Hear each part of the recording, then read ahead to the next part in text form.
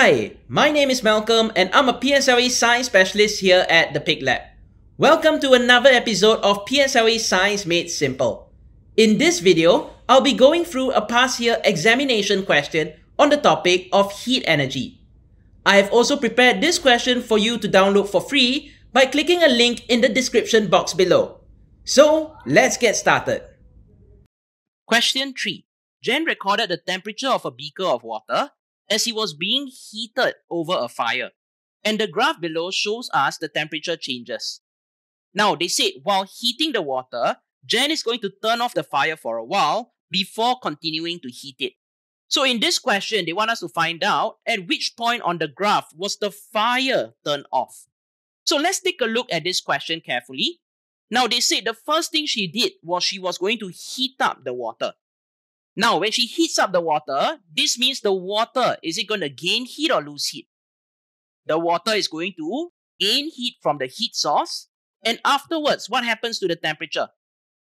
We know that the first thing we'll see is the temperature will increase or decrease.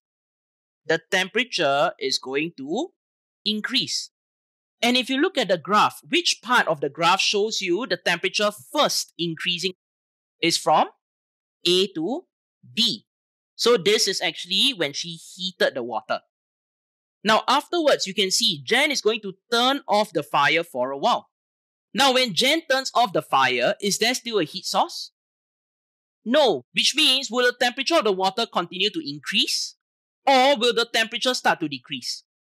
Over here, we know that the temperature should start to decrease. So let's write this out. The temperature decreases. And which parts of the graph show you a decrease in temperature?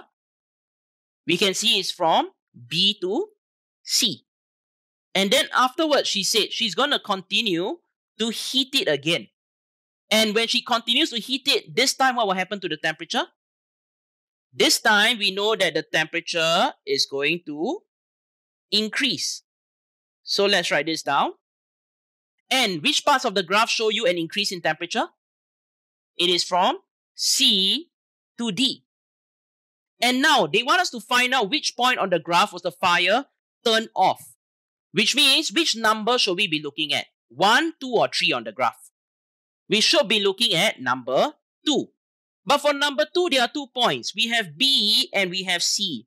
How do we know which was the point when the fire was first turned off? When the fire was first turned off is when the temperature starts to decrease. So which point shows you the temperature starting to decrease? Was it B or was it C?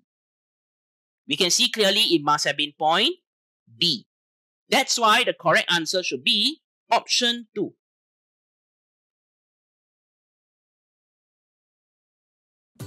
Thank you for watching. I hope you have enjoyed this video. If you found this video useful, do give us a thumbs up. If you'd like to check out more videos by us, do click on the links on the right hand side. Last but not least, don't forget to subscribe to our channel for more interesting videos. Thank you and I'll see you guys next time. Bye!